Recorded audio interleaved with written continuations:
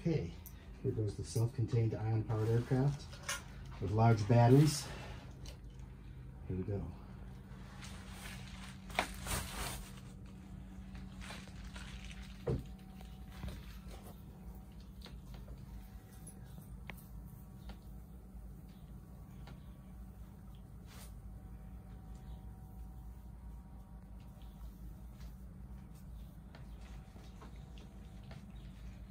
To wave the stick above it. Oh, where's the stick? Let me get it.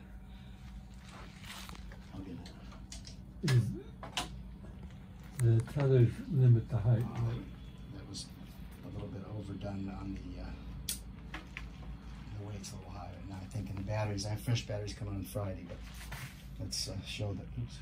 Was that as much as it was thought? There's no tethers, as you can see.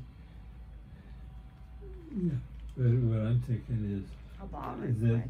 Only the one. that would have been interesting to see it happen outside. Yeah. So it'll fly again, I believe, but it's just You want to take it out in the driveway and do it? yeah, I could try it with one step smaller batteries and go for a longer flight. You want to try that? Outside and not longer, because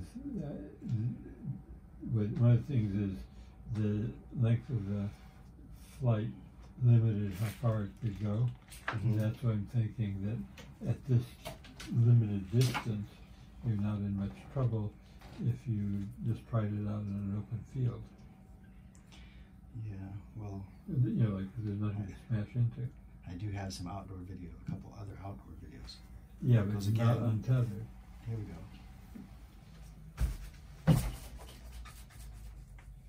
See, like if that was happening outside, It would be nice.